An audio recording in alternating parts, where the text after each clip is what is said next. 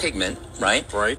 Melanin pigment, right? Right. Is so unbelievable, George. They use it in computer chips now because it has an ability to transduce electrical energy. Can you imagine this? It has this incredible ability to hold on to and transduce and manipulate electrons, electronic energy, and photons, photonic energy. It's a fascinating molecule. Melanin pigment, right? Right. Is so unbelievable, George. They use it in computer chips now because it has an ability to transduce electrical energy. Can you imagine this? It has this incredible ability to hold on to and transduce and manipulate electrons, electronic energy, and photons, photonic energy. It's a fascinating molecule.